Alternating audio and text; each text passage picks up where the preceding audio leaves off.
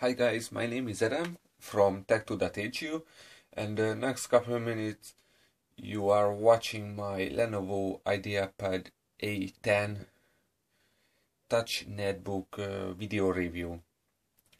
The box is a simple Lenovo box, same like the most netbook and notebook box from this manufacturer. And of course it's a little damaged, as you can see. In the box we find some contents, like here is the A10, a little user guide, and yeah, we find a charger, which is a simple USB port, a simple USB charger with 2 ampere,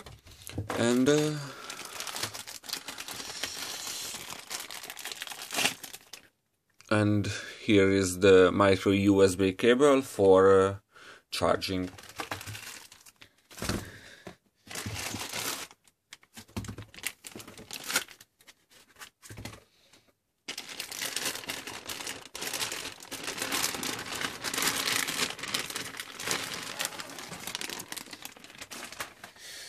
So here is the Lenovo IdeaPad A10, which is actually a netbook powered by Android, and it has also a touchscreen for the fully Android experience.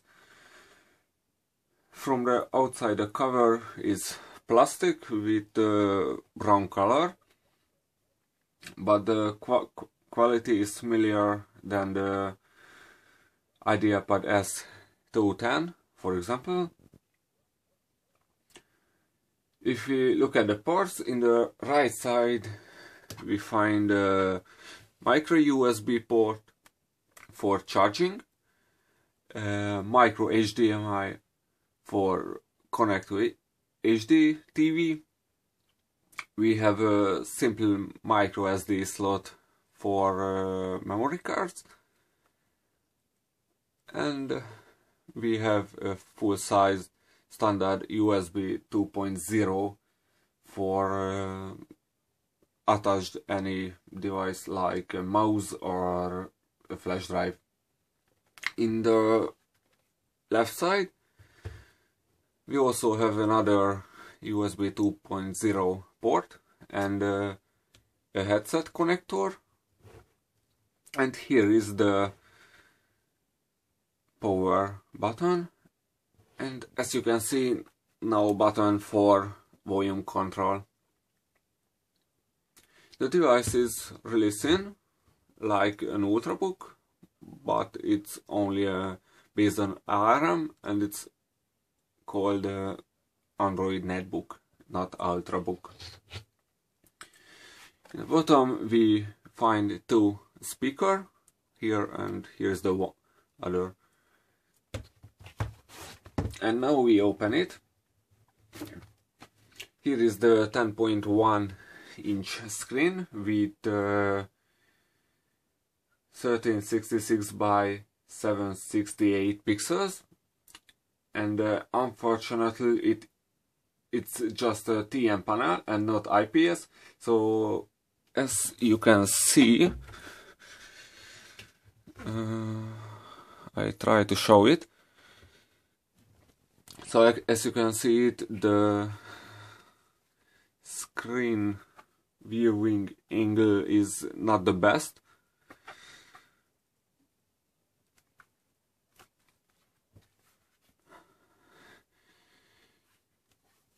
The screen quality is not so good, I think. I think the biggest fall in the Lenovo IdeaPad A10 is the witness screen. The keyboard is coming from the Windows-based IdeaPad notebooks, but in the top row we find some dedicated Android control button for example, the home button or buttons for volume control, and we can switch to airplane mode, or of course we can switch off the touchpad. This keyboard is with Hungarian layout, but of course it's available with English layout in some regions. The touchpad is very small with 2 dedicated buttons, but of course Android used only 1 button for 4 clicks.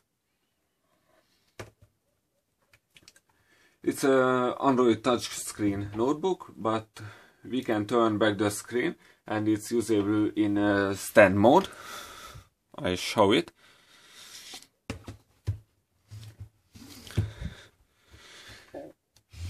It is okay for watching movies or surfing on the web, but it isn't fully reclining to tablet mode like the IdeaPad Yoga notebooks. So you can't use like notebooks or like tablets. You can't use only as a netbook or a stand mode like this.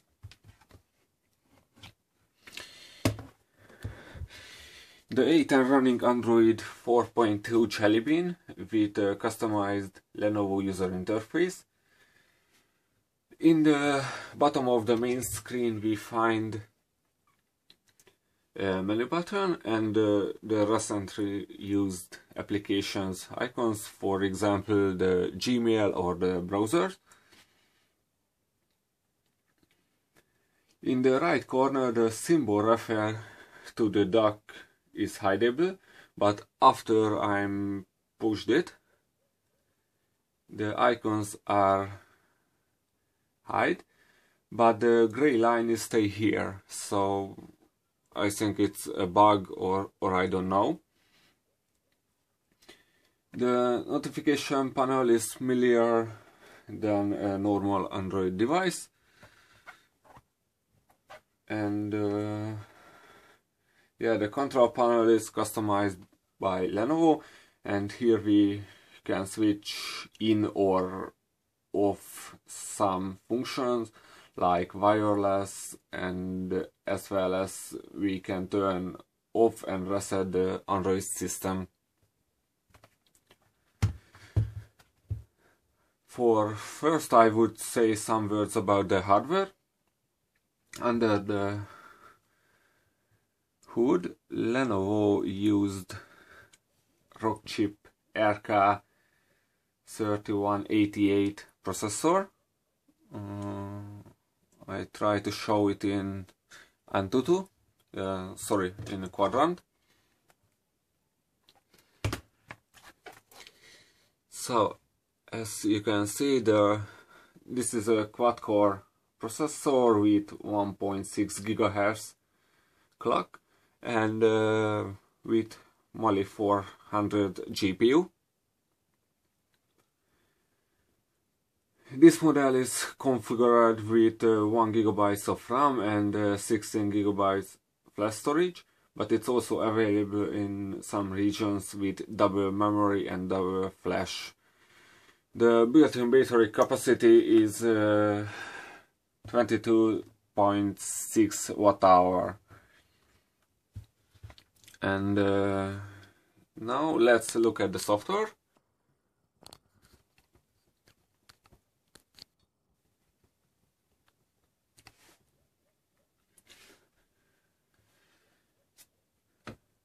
In the menu we are discovered that Lenovo isn't offer many extra software, just the file manager and the application for updates, and the other apps is just a simple stock Google Android applications.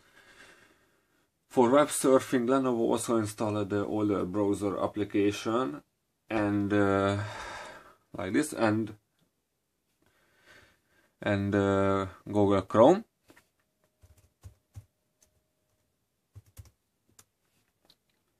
The browsers aren't support Adobe Flash Player, so you can miss it. Unfortunately, the touchpad isn't support the multitask gestures, so if I trying to scroll in the browser by touchscreen, it isn't works. So I have to use the touchscreen for scrolling. I think it's a little bit fault.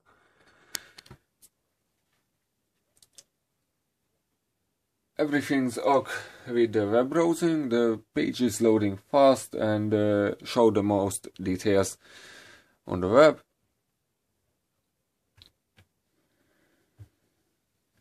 This is our website called Tech2.hu, and as you can see, it works great.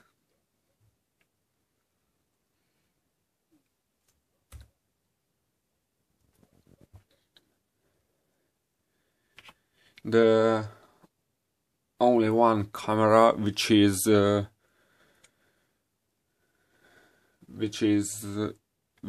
is above the screen is not so good.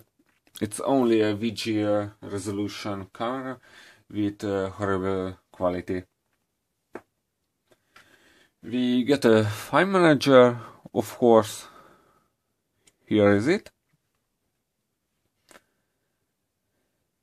It's looking pretty nice and support external hard drives or flash drives. For example, this one. The flash manager or file manager, I'm sorry, support to connect FTP or other networks with internet. And you can also use it for watch movies from hard drive. I connect my flash drive and okay, the Google Play Music is force closed. So here is the USB drive. Okay, Google Play Music force closed again. I can open maps in the pen drive. I can open or I can't open. Okay, the Explorer application force closed. I think Lenovo has some failed with software optimization, but most time the File Explorer works great. Just in this review it doesn't work fine. So here is a simple movie which I tried to showing on the IdeaPad A10, but the device doesn't want. Okay, so as you can see, you can't watch movies from flash drive. Maybe it works from direct on the flash drive or on the built-in flash. As you can see, we have in the menu Google Play Store and Hangouts, Play Games, Play Books, and other stock Android applications. For example, here is the, where is it? The Play Music. Here is it. I hope it will works, but now I don't know which is the problem. I disconnect the flash drive. Maybe it's work without it. So, okay, it's work.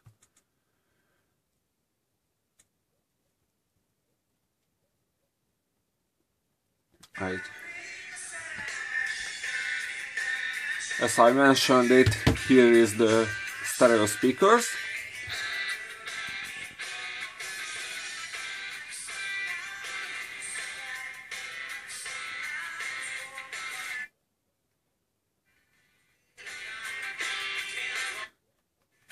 This is the maximum volume. The sound quality much worse than the Yoga Tablet 8, but it's better than the most Android tablet or Windows netbooks, so it's not the best. And as you can see, the IdeaPad A10 netbooks doesn't work fine with the flash drive. Maybe it's only a software bug, and Lenovo will be bring an update for it. I think the weakness of the IdeaPad A10 is the low view angle screen. It's a big field, I think. And a little service and pre-installed applications. The consumption is not bad. Cheap netbook powered with strong hardware and Android, so I think it's not bad, because it's only cost about 250 euros in the European market. Well, this was my Lenovo IdeaPad A10 Android Touch netbooks video review. Thank you for watching. Please subscribe on Tech2.hu's YouTube channel. Bye.